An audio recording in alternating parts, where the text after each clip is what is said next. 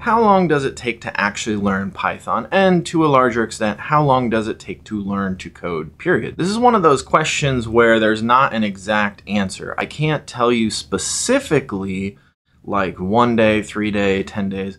I can give you a pretty good estimation, but here's what happens when you learn to code. Like, people learn at different rates. You know, you might learn faster or slower than the person sitting next to you or someone else who is watching this video.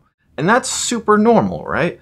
So some of this is about your expectations and what can you really expect when you sit down and want to learn to code with Python. Now, as far as programming languages go, Python is one of the easier ones to learn. It has a lot of design decisions that make it feel easier and simpler and a little bit nicer than certain other programming languages. For example, when I was learning to code, I learned with a programming language called C, which is in many ways much more difficult than Python. There's kind of different levels of learning. And so part of this question is also like, how long does it take to just feel comfortable with the idea of programming and writing Python? And then kind of like, how long does it take to feel like you're good, right? And then, you know, there you might wonder, how long does it take before you can like get a job writing code with Python? So let's break those down a little bit. And this gets back to the sort of 10,000 hour rule, the idea that to become an expert in something, it takes thousands of hours. Now, expert is a funny word. So I don't mean mastery. I mean a level of competence and expertise that you feel good about it. Now, it probably takes, 1 hour to just get started with Python. And then it probably takes like 10 to 20 hours to feel like you kind of understand what programming is about and you can do some of the typing and it feels pretty good.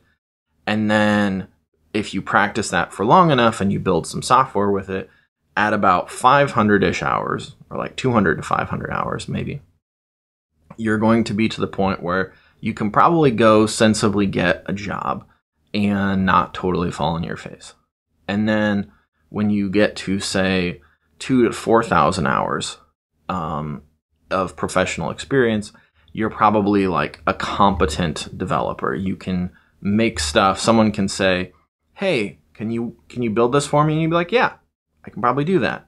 Might have to figure out a couple things, but I know how to do that too. And then after, years and years and years on the job, you will more than pass the 10,000 hours and it will all seem pretty like routine. That's kind of what you can expect. Like, you're not necessarily going to have a moment in time where like someone like waves a magic wand and says, you now know Python, go forth and write code. Like, no one's going to make you into, like you're now a real programmer. Like, it's something that just happens over time. So you should probably expect that if you're going through tutorials and so forth, give yourself like a month or two to work through some basic tutorials and feel a little bit comfortable with Python. Give yourself 6 to 12 months of practice or a boot camp or college with some internships to feel like you're to the point where you could do something professionally. And then once you're a professional, give yourself a year or two of professional practice to feel like, okay, I'm doing this. I'm a good programmer. I'm capable. And that's kind of the, trajectory. And then after that, it's just learning more stuff, getting more practice, building bigger systems, having different experiences, and just kind of like learning as you go. So thanks for watching and have an awesome day.